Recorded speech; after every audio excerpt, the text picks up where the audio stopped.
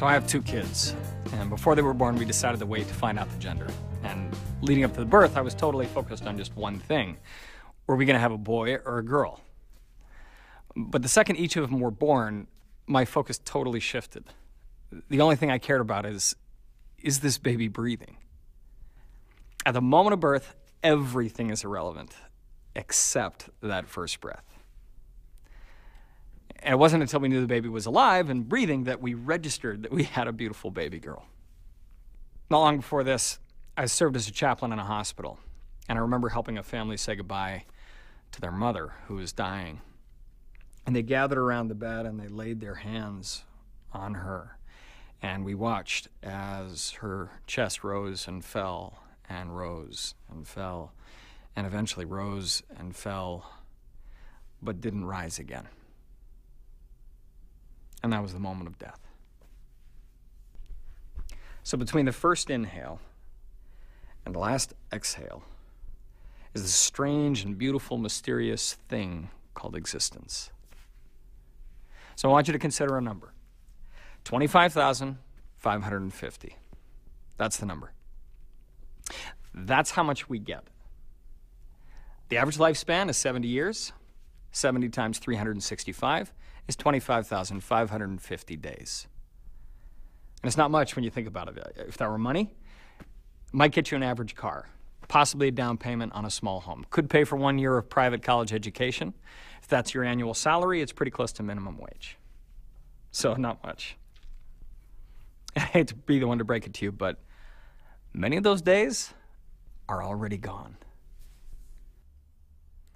It's awareness of this reality that is at the heart of the fundamental human questions. Why am I here? What is the meaning of my life? Is this all there is? What happens when it's over? It's the thing that makes us different from the dolphins and donkeys. We're actually conscious of the fact that we're alive, and one day we know we will return to the dust.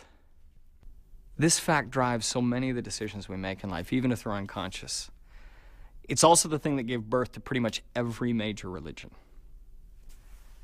Each one promises to solve the crisis of meaning and the problem of death. So Christianity teaches that Jesus came to solve these problems. He came to offer us salvation. And it's a word that gets used most often to describe what we get when we die. So if we believe in Jesus, he will save us from hell and give us eternal life. What's interesting, though, is that whenever Jesus talked about eternal life or the kingdom of God or the kingdom of heaven, which he talked about a lot, he used the present tense, not future tense. So, for example, he said the kingdom of heaven is at hand. He didn't say the kingdom of heaven will be at hand.